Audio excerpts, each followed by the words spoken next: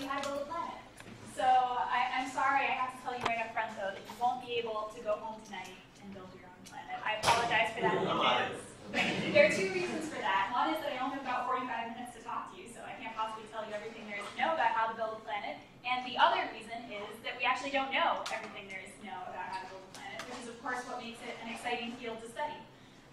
So what I'm going to do today is I'm going to introduce you to some of the current ideas about how we think planets get built in the universe, and what kinds of planets we see around other stars, and what clues those planets can give us to the process of planet formation. Okay, but I thought I would start off actually with a story, and the story is about a strange Christmas present that I received in the mail a few years ago. And I actually brought it to show you. So, like you tend to do with strange Christmas presents, I hid this Christmas present in my closet for a number of months.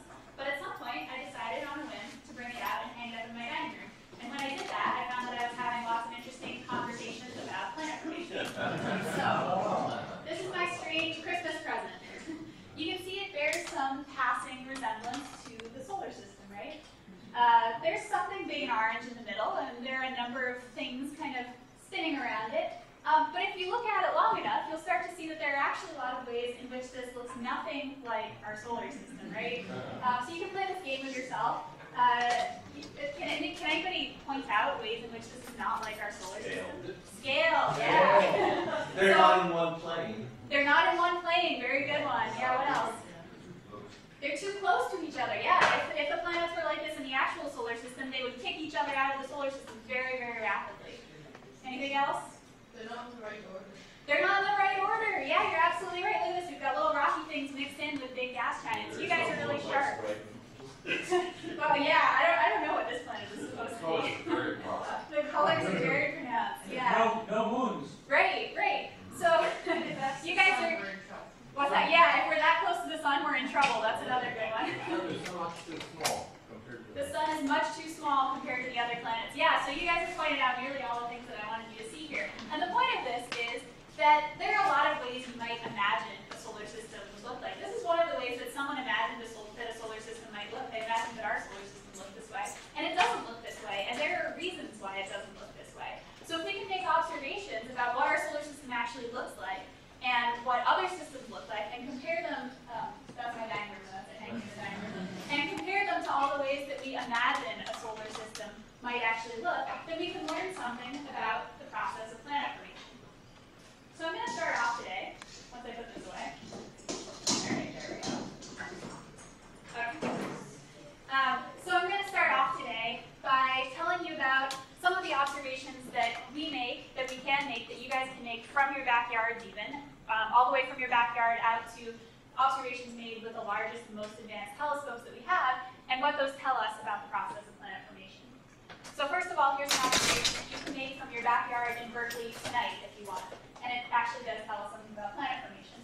I don't know how many of you know how to recognize planets in our solar system. It's not that hard. Basically, you just have to know where the bright stars are, and if you see some bright stars that aren't where the bright stars are supposed to be, those are planets, for the most part. So you probably recognize this one. This is the moon. Of course, it's not a planet, but it is a body in our solar system. This happens to be the planet Venus, and this is the planet Saturn. So if you go outside and look for planets, one of the ways you might imagine our solar system would look from your backyard is you might imagine that there are planets all over the sky at any given time. They kind of move around, right? But that's not the case. Just like you see here, if you go out and look at the planets in the sky, they all kind of bunch up in this one strip around the sky. That's called the ecliptic. It's the plane of our solar system. All right, so that's strange. You could imagine the planets are all over the sky, but they're not. They're in a flat plane. Somebody already pointed that out with our fake solar system. So if you happen to have a small telescope, there's another observation you can make. Actually, wait, before we get to the small telescope, the other thing you can do is you can watch the planets from night to night. And they move across the sky from night to night, from month to month, from year to year, depending on the planet. They move across the sky, and all of the planets in the outer solar system move from west to east across the sky if you watch them at the time. They all move in the same direction. All right, so we've got planets in a plane, and they're all kind of moving in the same direction. You take your small telescope, and you make a movie of the planet Jupiter. You can watch the red spot come out here. You can see that Jupiter is rotating in some direction. You can watch the moons orbit around Jupiter. And sometimes you'll even see their shadows go across the face of the planet. It's really neat. That's called a shadow transit. And if you watch Jupiter rotating, if you watch its moons rotating, if you watch all the planets going around the sky, what you'll notice is that they all go in the same direction. If you were looking down on the solar system from way, way above the North Pole of the Earth, you would see that all of the planets in the solar system, you'd see something like this. They orbit around the sun counterclockwise. All right, so that didn't necessarily have to be the case either, right? If you were thinking naively, you might think, well, there's no reason that all the planets orbit the same direction. Maybe they all orbit randomly. Maybe they all buzz around like bees in a hive, but that's not the case. They orbit flat, and they all orbit in the same direction. And for the most part, they all spin around on their axis in the same direction, counterclockwise. All right, so there's a preferred spinning direction in the solar system, and the solar system is flat. So I'll leave you with those ideas, and we'll go out to another familiar sight in the night sky, which is Orion. Has anyone ever looked through a telescope at Orion? Yeah, lots of people. Wow. All right, we've got lots of astronomy buffs here. So if you look through a telescope at the constellation Orion, you probably looked into Sword down here, and you probably saw something that looked a little bit like this. This is sort of what the Orion Nebula looks like if you look at it through a small telescope. You see some bright stars, you see some glowing gas and dust around those stars. And if somebody was showing you this through a telescope, they probably told you that this is a stellar nursery. This is a place where stars are being born. So if you look at this with a better telescope, like say the Hubble Space Telescope, you see something that looks a lot more like this. It's a better telescope. Yeah, so you see something that looks a lot more like this. You see those clouds, you see the stars in the center here, but you also see these incredible wreathing, glowing tendrils of gas and dust in the Orion Nebula. And that's actually important. These things wreath around, and they look kind of like smoke from a cigarette or a fire. They're actually very similar to cigarette smoke in the sense that the particles of dust in the Orion Nebula are about the same size as particles in cigarette smoke. They're very, very tiny, micron size. So this is a stellar nursery. This is a place where stars are being born, and that means it's also a place where planets are being born. And what happens is that the denser parts of this nebula, parts at random, they'll come together, and they'll come together enough that gravity can take over and pull them together. They collapse under the influence of gravity. And what happens in that case, you can see that these things are kind of slowly spinning around. But if you've ever watched the Olympics and you've seen figure skaters, this is the classic angular momentum analogy. You see a figure skater in the Olympics and she starts to spin, and then she pulls in her arms and she spins much faster, right? The same thing happens in space. These things that are wreathing slowly on large scales, when they collapse under the influence of gravity, they start to spin really fast. And another thing that you've probably seen in your everyday life is somebody making pizza, right? So what do you do when you make a pizza? You spin the dough, and that makes it flatten and spread out into a disc-like shape. So we imagine that when stars are forming in the Orion Nebula, the same kind of thing might happen. And you don't have to imagine it, you can actually see it. So here is the Orion Nebula again. If we zoom in with the Hubble Space Telescope, once again, we can see these little knots where stars and planetary systems are forming. And if you zoom in on those knots, this is what you see. You see the young stars in the center here. You see the glowing background nebula, and silhouetted against that nebula, you see things that look awfully like a pizza. You see these flattened structures of gas and dust orbiting around the young stars. And that's because things that are wreathing around on a large scale and bring them to a small scale, they want to flatten and spread out. So you get a disk of gas and dust. So think back now to the observations that we were talking about of our own solar system. We know that our solar system is flattened. We know everything is spinning in the same direction. We know that things are spinning on their axis for the most part in the same direction in the solar system. And we think that that's because they formed out of a flattened disk of gas and dust like we see in these young star forming regions. And you don't have to take my word for it. This is another observation you can actually go out and make with your eyes. If you're ever in a dark place around sunset, has anyone ever seen the zodiacal light before? Yeah, a few people have. So you can actually go out at sunset and you can look at the horizon after the sun has set, and you'll see this band of light coming up from the horizon, and it follows that same plane that you see the planets in the sky. It's called zodiacal light, and it's basically dust left over from this stage in our solar system's formation, although it comes from asteroids grinding up in the asteroid belt and releasing some of that dust a second time. It's not the original dust. Yeah? What did you call that? I didn't hear. The zodiacal light. Zodiacal light. Like the zodiac. Okay. Yeah. Yeah. And the zodiac, of course, follows the plane of our solar system, the zodiacal constellations. All right, so we take all of these observations and we put them together, and what do we have? Solar systems form out of a single cloud of gas and dust flattened into a disk. So that's the first thing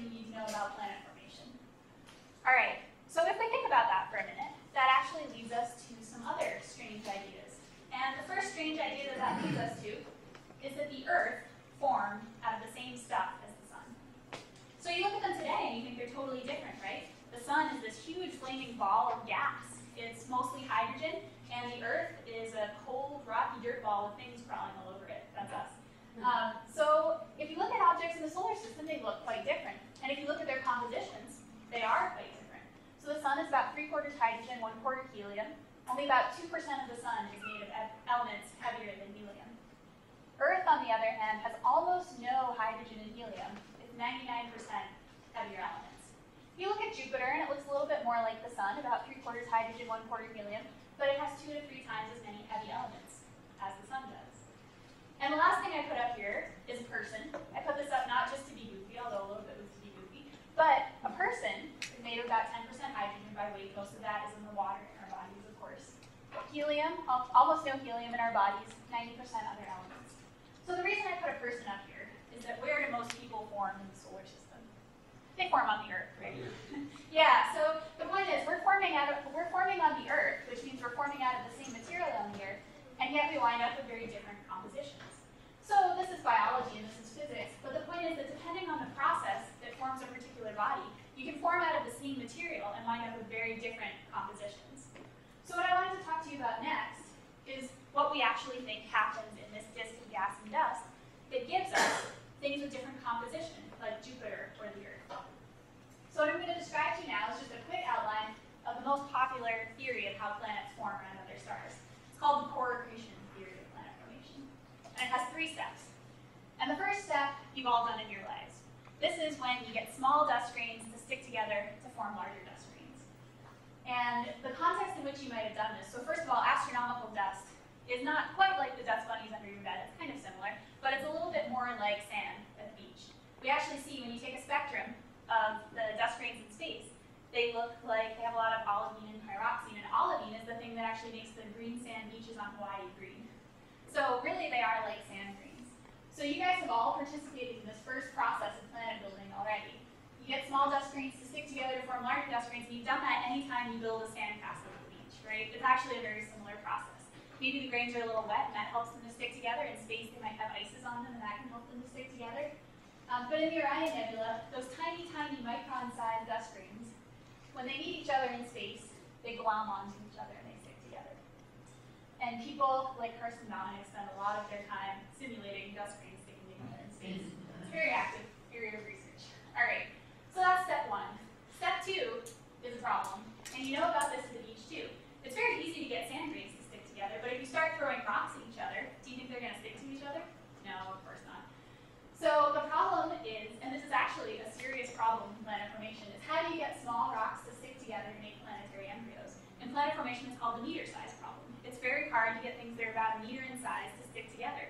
They're not naturally very sticky, and they don't have enough gravity to hold together by gravity. So what do you do? And so we don't really have the answer to this question yet, but probably the best idea so far has to do with turbulence. Now these disks are turbulent. This is actually something that I study in my research, is how turbulent are these disks. And so far as we can tell, the turbulence in these disks is, in terms of velocity, about 10 times worse than the worst turbulence that an airplane has ever encountered on Earth. This is like the turbulence, you know, they say turbulence doesn't crash airplanes, but this is like the turbulence that would crash an airplane, and it's 10 times worse, all right? So you don't want to fly your airplane through a circumstellar disk. But the idea is that if you've ever, paddled a canoe or a kayak down a turbulent stream, vortices and eddies tend to form in that turbulence, right? And when you're paddling your canoe down a stream, what collects in those vortices? Things like leaves and twigs, they collect in the vortices. And so we think that the same thing might happen in a protoplanetary disk. The disks are turbulent, so they make vortices, and those vortices help to collect these little, these little pebbles that you can make by sticking small dust grains together. And if you can collect enough pebbles in that vortex, then gravity will start to hold it together. And you can skip over that meter-sized problem, and once gravity's holding things together, you're all finished. Because after that, once you can get gravity to hold a bunch of rocks together, you've made the core of a planet. And you can go on to step 3. Once you've made the core of a planet, something about 10 times the mass of the Earth, very big, it happens probably pretty quickly once you pass the meter size.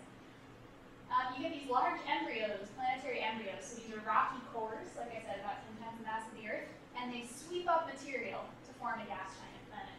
So here's a picture of what we think that might look like. This is a simulation of a disk with a planet forming in it. And this planet has gotten to the point where it's big enough to sweep up gas, so it has eaten out a ring around the star here. Okay, you believe that? And the cool thing is that we can actually now start to see these kinds of systems.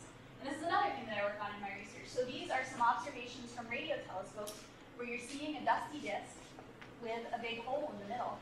These little plus signs mark the place where the star is located. So we think that once a planet gets big enough, about the mass of Jupiter, it will clear out this whole area in the center of the disk, and we can actually image that with large radio telescopes. So that's very exciting, and it's only become possible in the last 4 years or so. Yeah, were there some questions then? Yeah. I mean, what is the fluid that's being so terribly turbulent? The fluid is actually the gas. The gas is very turbulent. So these are the very, very tiny particles. Very tiny particles, yeah. And I mean, if you want to get into the details of this, one of the questions is, so you need viscosity to make turbulence. Where does that viscosity come from? And that is a whole other question, actually a very active area of research. But we think that it has to do with magnetic fields, actually, not the gas particles rubbing into each other, not the molecular viscosity, but rather the magnetic fields in the disk are responsible for the turbulence. And where does the magnetism come from? Oh, that's a whole other question. Astronomers kind of have a joke. If you don't understand something, you say it's because of magnetic fields. Right? Magnetic fields are very difficult to explain. Yeah. Do the gas giants in our solar system have cores? That's a really interesting question. So Jupiter almost certainly does. We're not actually sure if Saturn does or not. And that's an active area of research also. The observations are consistent with it having a core, but it doesn't require it to have a core. So I'll come back to that idea later on, actually, that there are alternative ideas for how some of the outer gas giants might have formed. Yeah? On the left illustration, it's very clear that there is a empty space which is bounded both on the inside and the outside. Yep. And the other two smaller ones in the middle, Yep. it's the empty space in the middle. So how do you distinguish what you're talking about from what's caused by stellar winds? Oh, that's a really good question. You guys are a very sophisticated audience. So basically, distinguishing it from stellar winds is difficult. But, okay, so there are a few things I can say. The first thing that I'll say is these observations are actually, believe it or not, unable to distinguish between a completely empty hole and a hole where there's a little bit of optically thick material near the star. And in some of these systems where we can image a large inner hole, we actually see evidence from the spectrum that there is a dust disk remaining around the star, a small dust disk. So we actually do see lots of evidence for these gas disks, and it's very hard to do that with a stellar wind. So that's the short answer. I think I'll leave it there. But we can talk about it afterwards if you like. Any other questions? Oh, yep. Just on magnetism, that implies that there's metallic material, right? No, not necessarily, actually. It implies that there's charged material, and you can have molecules that are charged. So, but we think that actually, we observe magnetic fields spreading star-forming regions. And so you can imagine that once collapse happens, that pulls the magnetic field together and makes its energy a little bit higher once you increase the density of the magnetic field. Yeah? Will you, during this lecture, address where any theory where the initial angular momentum come from? No.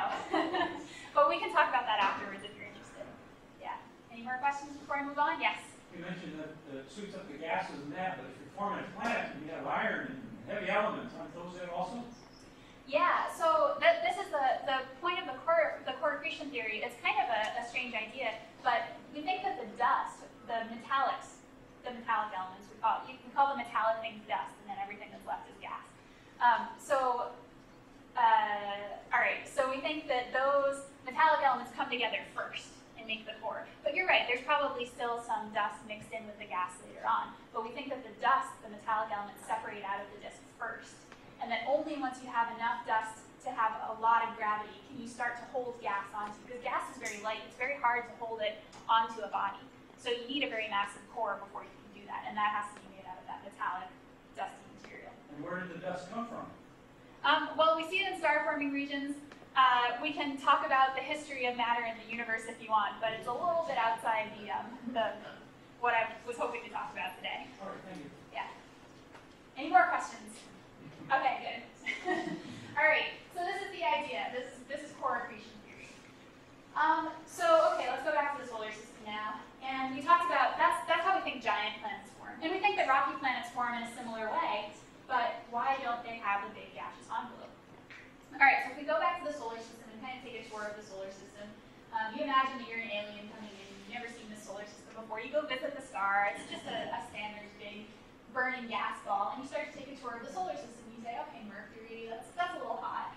Venus, oh, the surface is hot enough to melt sulfuric acid. It does kind of have an atmosphere, but it rains, the surface is hot enough to melt lead, and it rains sulfuric acid. Not a very nice place to visit. Earth, yeah, that's not so bad. I could stay there. Mars, maybe with a little works and terraforming, it could be a nice place to live. Ceres. So if you're an alien at this point, you think the solar system is full of these small rocky bodies. It's not until you get out to Jupiter that you say, whoa, what's going on? Right? Something happened in between Ceres and Jupiter. And then as you go farther out in the solar system, all of a sudden you have gas giants, and they do get a little bit smaller, and that's because you can imagine you're kind of running out of material in the disk. And by the time you get out to the Kuiper Belt, you just have these little rocky ice balls again. So basically there are three kinds of planets in our solar system, and we think that what's going on here is that there's some line. And in the early solar system, there was this imaginary line.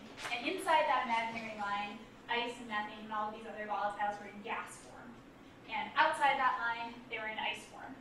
So when they're in ice form, that means there are a lot more solids in the solar system. So it's easier to build up a big solid core.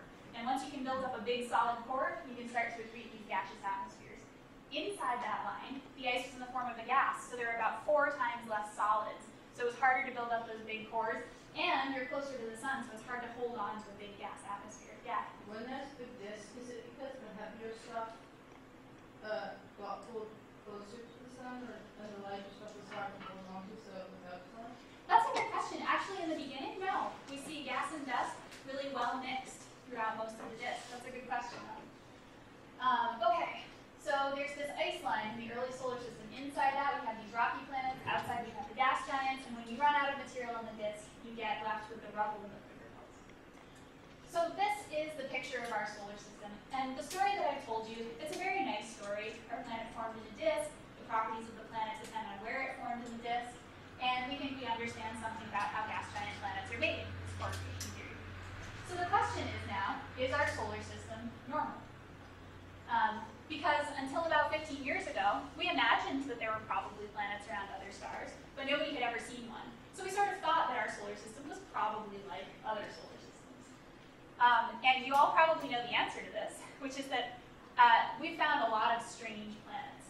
So the second half of my talk is going to be about how we observe planets around other stars and what we see when we go out and look for planets around other stars, and what that tells us about whether or not our solar system is normal. Okay, so the first thing I want to talk about is how we look at other solar systems. How do we learn about planets around other stars? So actually, can I get a couple of volunteers, especially if there's a parent-child pair in the audience? Can I get a parent and a child in this group? Or actually, I can get a big brother and a little brother. You guys want to come help? Yeah. All right. So come on up here. Now, the first thing I want to tell you about is what happens when, this is a way of looking for planets. You guys can come on right over here. This is a way of looking for planets where we just look at the star and it tells us about the presence of a planet orbiting it. Okay, so you're going to be our star and you're going to be our planet. What are your names? Dragon. Dragon? Serpent. Serpent. All right, great. Okay, so Dragon, can you spin around in a circle? So Dragon is now a star. He's just spinning around in space. That's what it looks like when a star spins around by itself in space. Okay, now Dragon and Serpent, can you guys hold hands and spin each other around? Okay, so I want you guys to imagine now that Serpent is invisible. Can you still tell that Dragon has a planet, even though Serpent is invisible? It's different, right, when he's just spinning around in place, and when he's spinning around with his brother there. He has to lean back a little, and he comes towards you and away from you. Does everyone see that? All right, great. Thank you both. You did a great job.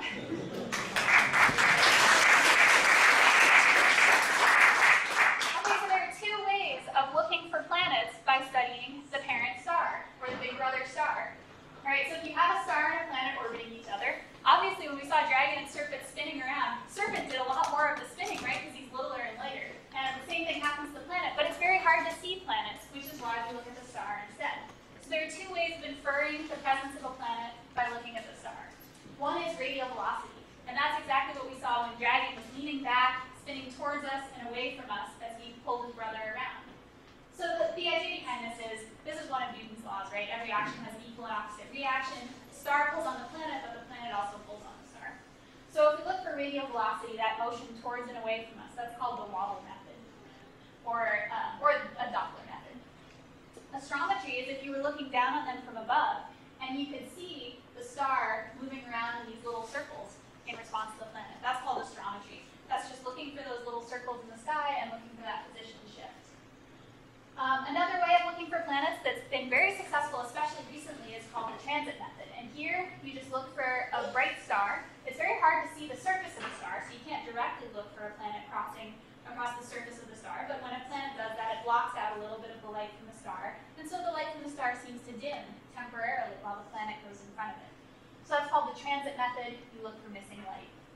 And there are a couple other methods, but the most exciting, I think, recently has been direct imaging. So this is where you actually go out and take a picture of the planet. And the reason why this is difficult, or it used to be difficult, is because, well, it still is difficult, is because it's like if you have a big searchlight pointed right at you, and you're looking for a firefly buzzing around the searchlight, right? It's very difficult to see faint things like planets next to extremely bright things like stars. But it is possible. It's been done here at Berkeley. This is an image taken by Paul Callis here at Berkeley with the Hubble Space Telescope. You can see the star has been blocked out in the center here. There's a dust ring orbiting around the star, which we already knew about. And you can see a little planet orbiting just inside the dust ring. You may not believe me that it's there, but they actually can tell that it's there, and you can see it moving from year to year. There should be a new image on here anytime now. So there's one of the first two planetary systems that was discovered around the same time. This system called HRU 799. There was a star surrounded by 3 planets. How far away? Now there are 4. How far away are the planets from the star, or the star from Earth? How far can that have to be used? So that's a good question. This system is what? It's a few tens of light years away. Both of these systems are about tens of light years away, so they're very close by. Yeah. Relatively close by. Okay, and here's another one, surrounded by a dusty disk with a planet orbiting inside the disk. And I should point out that actually all 3 of these systems, you can't see it in this picture, but this system also has a big dusty disk around it. All 3 of these systems, people guessed that there were probably planets because of the presence of these dusty debris disks, like the zodiacal light in our solar system. So now we've actually taken direct images of planets, and we can look for planets that way. Okay, so the next question is, what do we see when we look at other solar systems using this method? And probably a lot of you have heard of some of these things before. The first kind of planet that was discovered is called a hot Jupiter. So these are things that are the mass of Jupiter, but they're closer than Mercury to their central stars. So that's very strange, right? Because we said the reason why gas giants are in the outer part of the solar system is because they formed outside this ice line. So how on Earth do you form a Jupiter-sized planet inside the ice line right next to the star? It seems impossible. So, and actually that's the reason why a lot of people didn't believe the discovery of the first planetary system for a long time, because it was so completely unexpected, the type of planet that they found. We've also found super-Earths, which are things that are sort of 2 to 10 times the mass of the Earth. We have nothing like that in our solar system. We basically jump straight in mass from Earth up to the ice giant planets. So in other solar systems, there are kind of intermediate planets, somewhere in between the Earth and Neptune. Also, there are giant planets far from the host star. So this direct image planetary system that I showed you, this was bizarre, because these planets are probably several times the mass of Jupiter, and they're out beyond Pluto's distance from the star, 1 to 2 Pluto distances from their central star. So these are also completely unexpected. We have no idea how you make gas giant planets that far out. Okay, so these are strange planets. How did they get there? Well, the massive planets, the Jupiter mass planets that are close to the star and far away from the star, one idea about how they might have gotten there is called migration. So that's the idea that you form a planet in the disk, and while it's forming in the disk, before the disk goes away, it can interact with the disk, and the disk can move it. It can slingshot it in towards the star, or move it out to the outer parts of the planetary system. That's not the only idea, of course, especially for those gas giants far from the star. Somebody was mentioning this earlier. You don't have to form these things by the core accretion process. One idea is that especially far from the star, you might be able to just have them collapse by themselves under the influence of gravity, gas and dust at the same time, and that's how you can potentially form a planet without a core, is by this gravitational instability process. But that doesn't work very close to the star. So we're a little bit confused at this point, but migration is almost certainly the way you get hot Jupiters. It's not clear yet how you get those massive planets far from the star. Okay, so let's go back to this question. Is our solar system normal? And I've just told you about these very strange planets, right? But really, so you might think, well, obviously our solar system isn't normal because of all these strange planets that we found stars. But the problem is that even if our solar system is normal, at this point, we wouldn't know. And the reason for that is reflected in this plot. This is the only graph that I'm going to show in this talk. On the x-axis here, we have the distance from the star to the planet. This is the size of Earth's orbit here. This is 10 times smaller than Earth's orbit. And on this axis, we have the mass of the planet. So here's Jupiter's mass, and the Earth's mass would be down here. So you can see we actually do, at this point, know about a lot of Jupiter mass planets. At Jupiter distances, which is right about here. Jupiter distances from the central star. So we actually have found Jupiter analogs around other stars. So we think those are probably not too uncommon. What about Earth's? So an Earth would be about this mass and about here on the graph, and there's nothing there. Does that mean that there are no Earths? The answer to that is actually no. So why does this graph look the way it does? So what do you see here? You see a lot of massive planets, right? A lot of things high up on this graph, and you see a lot of things close to the star. And that's because those are the easiest to find. It's easy to find a big massive thing. It's easy to find something that's close to the star, so it tugs on the star more.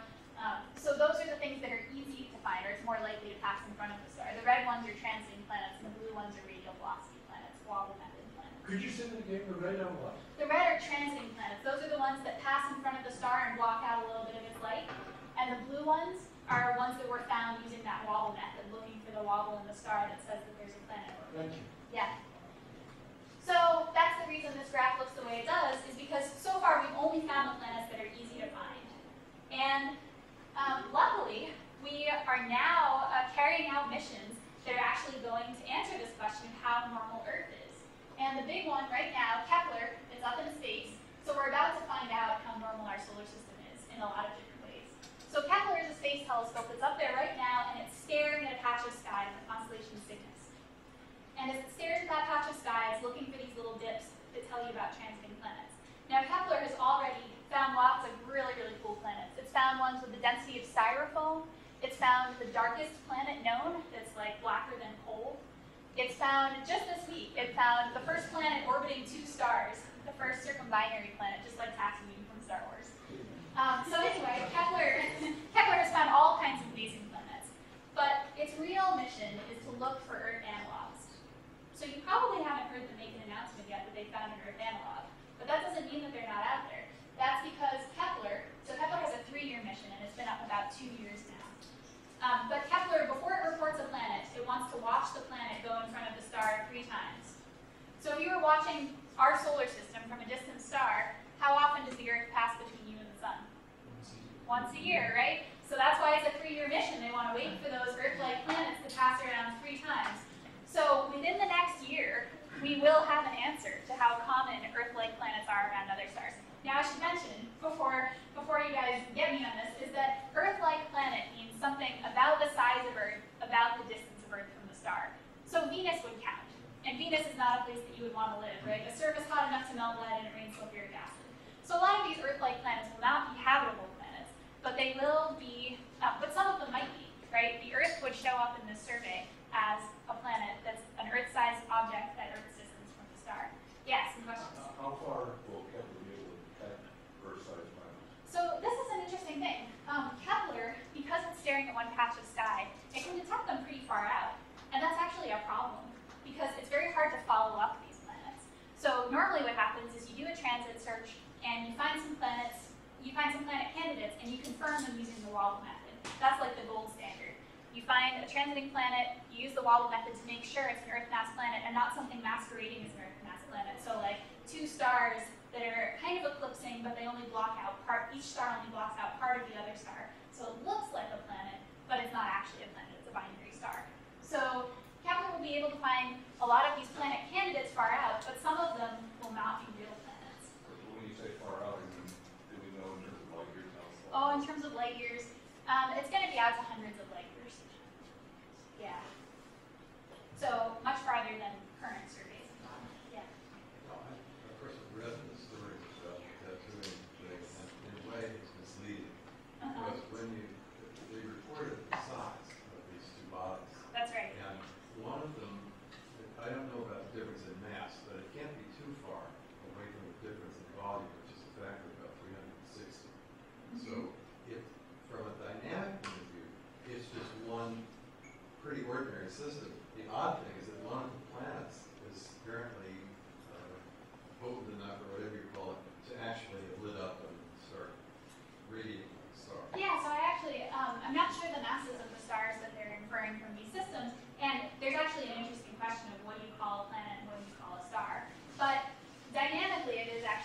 interesting.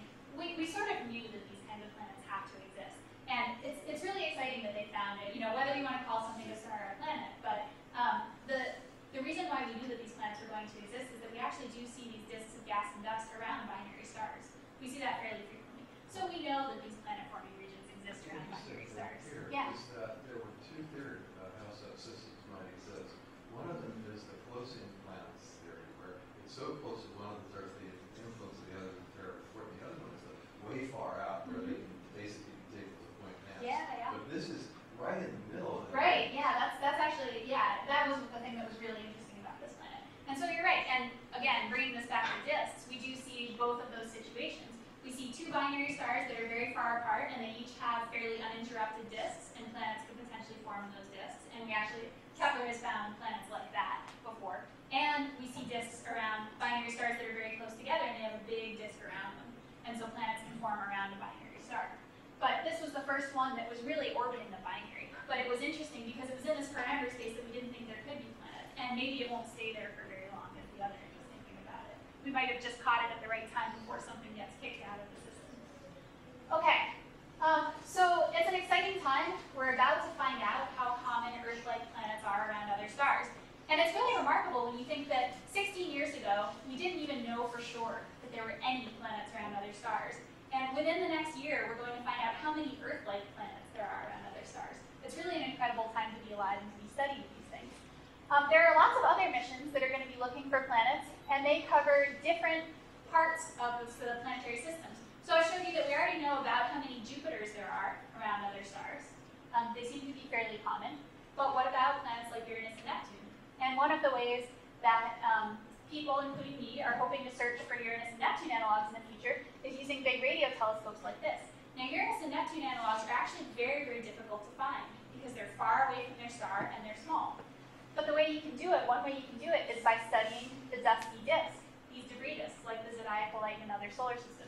So we think what's going to happen is that if a star has a planet like Uranus or Neptune orbiting it, that planet should interact with the dusty disk, and you should be able to look for these clumps orbiting around the star. These are resonant points. So like Pluto is in resonance with Neptune, we think that the dust will be in resonance with the planet. So this is one way that we hope to fill in the Uranus-Neptune mass analogs around other stars. Okay, so just to review, everything in the solar system formed out of a single cloud of gas and dust flattened into a disk. You can see it from your own backyard, and the Hubble Space Telescope sees it in the Orion Nebula. Planet properties are determined by where they form in the disk. You get rocky planets, you get gas giant planets, and you get Kuiper Belt objects. And we observe a huge variety of planetary system architectures. We don't yet know how normal the solar system is, but we're about to find out, and we're about to find a whole lot of Earth analogs. So the last thing that I wanted to bring up is, great, when do we move? Right? So we are now going to have a sample of Earth-like stars, or of stars that host Earth-like planets. This is the closest star to the Earth, Proxima Centauri. How long would it take us to get there, using technology that we currently know about or think we could build? Well, if you use an ion drive, which is a fairly common method of technology, it would take you about 81,000 years. So don't hold your breath. Gravitational assist will get you there a little faster, 19,000 years. There's also a method called nuclear pulse drives, which we think we actually know how to build. The technology seems to be fairly well developed in theory, but nobody can build them in space because of the nuclear test ban treaty, so they haven't been tested yet. But a nuclear pulse drive could maybe get you there within your lifetime, within someone's lifetime. But the point is that it's actually going to be incredibly difficult to leave our planet, leave our solar system. And so this is a remnant from my days with the National Park Service. So does anyone recognize this planet here? Earth. Did someone say it back there? It's Earth. It's Earth, yes. So this is a very important planet. This image was taken by the Voyager spacecraft about when it was about the distance of the sun from Pluto. It turned around and it took a picture of the planet Earth. So Carl Sagan has made a big deal about this image. It's actually a really incredible image because everybody you know, all of human history, took place on this one little dot in space. We were very, very small and insignificant. And so what Carl Sagan says is that there's no better demonstration of the folly of human conceits than this distant image of our tiny world. It underscores our responsibility to deal more kindly with one another and to preserve and cherish the pale blue dot, the only home we've ever known. So my point is that even though we're in this exciting time in human history, we're finding all kinds of different planets around other stars, or even finding Earth-like planets, it's still important to remember the value of our own planet hanging out here in space. All right, so thank you very much, and I'll take any questions that you have.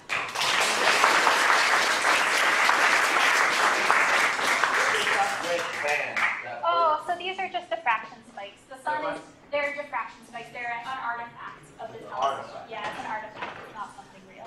Yeah. I didn't understand one of your early slides when you were breaking down the composition of Earth, the Sun, another planet, and you said they were all so different from each other. Right. But I thought that the numbers indicated that Unit and Earth were very similar, considering you're transforming from inanimate to a living thing.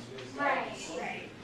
Sure, there is some variation. That was my point, is that the different processes that create people or different kinds of planets, you can create different compositions out of the same material depending on the process that you use to create it. So the point is that the Earth actually has very little hydrogen overall, but people have a fair amount of hydrogen, a lot of hydrogen, 10% by mass and a lot more by number, right? All of the water in your body has a lot of hydrogen. That was the other point. Yeah. Any other questions? Yes? Migration theory suggests that these planets start pretty far out and then it goes in. Yeah. It seems that the logic of that is they should get close enough that they would be torn apart and become rings. Yep. Do you see any of that? Well, yeah, and not only can they be torn apart and forming rings, but sometimes we think that they should actually just fall into the star. And so there's some evidence, it depends, depending on who you ask, it's good or bad evidence, that some of the atmospheres of stars might be polluted by planets that have fallen into them. So they have these high metallicity, so we can't explain it any other way. But it makes sense if you take some kind of rocky core and you slingshot it in until it falls onto the star. So there actually does seem to be some evidence for that. Do you have what the theory's possible mechanism for the migration is? So yeah, it's basically it's basically transfer of angular momentum. So if you have a planet in the disk, it's actually difficult to work out the direction that the angular momentum should be transferred. But if you interact with material in a disk and there's a density gradient in the disk and a rotation gradient. So, okay, another way of thinking about this is the disk is the most massive in the center and it gets less and less massive as you go out. So it's a lot easier for the planet to move mass from the inside out than it is to get enough mass to slingshot it in to offset its motion. That's one way of thinking about it. And the other question I wanted to ask, I don't know how appropriate it is. Are there any theories of where is everything broken? Where's that initial angular momentum coming from? Okay, I'll give you a glib answer to that, and if you want to ask more about it, you can later. The glib answer is, it would be weird if nothing was spinning in space, right? You expect some random motions in space when things form and interact. Okay, so let's say that I walk by another person. All right. There's a little bit of force between us, a little bit of gravitational force. So if a person walks by me, I'm going to deflect a little, and they're going to deflect a little, and we change our direction a little bit. And with that, there's a little bit of spin. So it's just things, when things come near each other in space, it's random motions. That happens, yes. Yeah. Can you determine the orbital inclination of some of these systems relative to the galaxy? Yes. So relative to the galaxy, we can. They seem to be about randomly distributed relative to the galaxy. Another interesting question is the orientation of the planets relative to the spin axis of the star. And people can study that. And sometimes they find that they're wildly misaligned. And we don't yet understand why that would be. Yes, recently they discovered a planet that is kind of like Earth. It's fairly hot of it, and it's humid. It's 3.6 times the mass of the Earth. But it said that the gravity is only 1.4 times that of the Earth. Yeah. Why is that difference? So it'll depend on the density of the planet. So it probably depends on what the planet is made out of. If it's made out of rock like Earth, there's a very predictable way that it scales with radius if you make it bigger. But some of the planets that they found they seem to be about maybe a couple of times the size of the Earth, but they seem to have the density of water, which is a very strange thing. So this is another thing that we really don't understand yet, but there are all kinds of weird planets out there. Yeah. I don't understand how Kepler would affect that on the line of a star. You can't transit across a star. How does it work with two stars? Right. So because this result just came out a couple of days ago, I haven't read very much about it yet. I haven't read the papers yet. But so what I imagine happened is probably you saw it transit across one star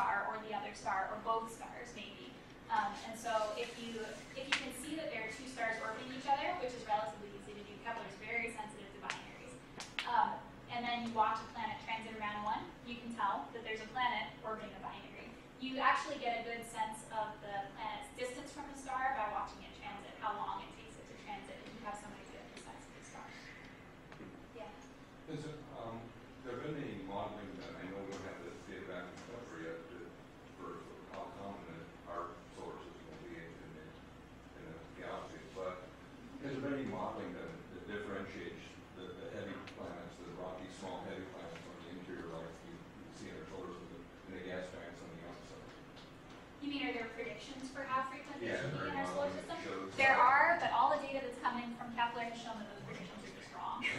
We really just have no idea. It's very hard to predict a priori because we're still learning about a lot of these planet formation processes.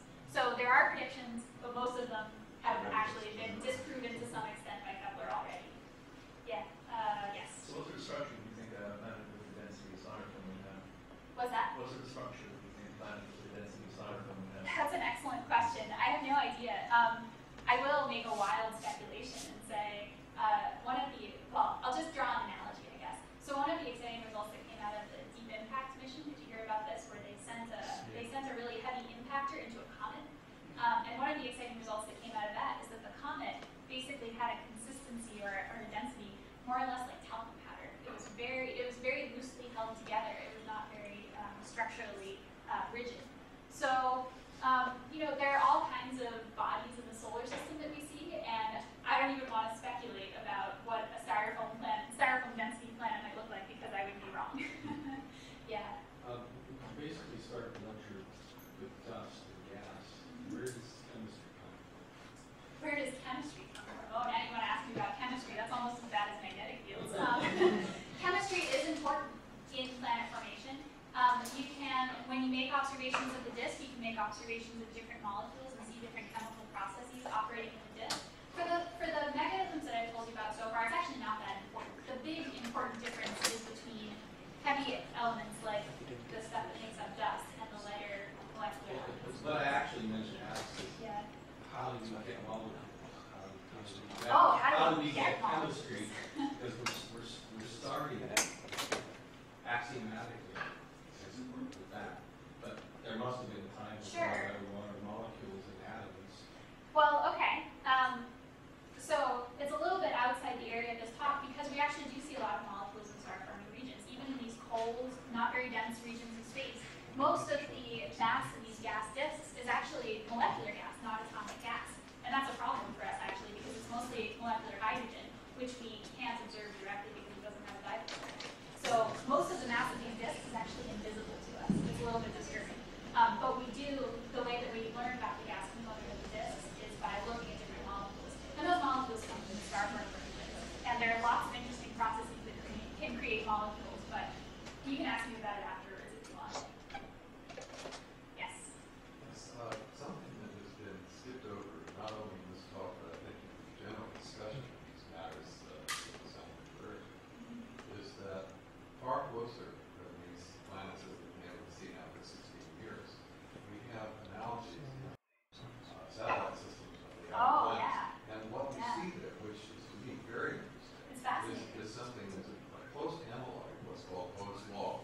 And of course, there's no consensus on what Poe's law is all about. But what is clear is that if you plot the distances using the logarithmic scale, it looks just like 3 rings. Yeah, there are a lot of really interesting patterns. Kepler, the scientist, not the space mission, was interested in some of these mathematical relationships. But your point about the analogy between analogs in the outer solar system and these kinds of planet formation processes is interesting. One of the ways that people can really study dynamics in our solar system and that people have learned about migration is actually not by watching the large bodies in our solar system, but the small bodies. So you can see moonlets migrating in Saturn's rings. You can see them migrating in and out. And that helps us to understand the process of migration in these larger disks around young stars. So yeah, there are all kinds of exciting analogies in our solar system. What moves in and out compared to In Saturn's rings, moonlets, which means little moons. Yeah, and in the rings of Uranus, also Neptune. Yeah. Any more questions? Yes? I'm just curious, is our own solar system, can we view the wobble in our sun, or is it too small to see? Can we view the wobble Or in our sun? can we observe that? Yeah, that's a really interesting question. thinking about the sun as a star, right? What would the sun look like if you were viewing it from a different system? We almost have too much information about our sun. We can see a lot of details about how individual patches of the sun move in and out in response to, turbulence on the sun, sunspots. We can observe that, but it's actually very hard to observe the whole sun and see what it would look like. So sure, we understand a lot about the gravity of the sun. We can predict it. We can predict how our motion around the sun is affected by tugs from other planets. All of that we can predict, but it's actually really hard to observe on our own sun.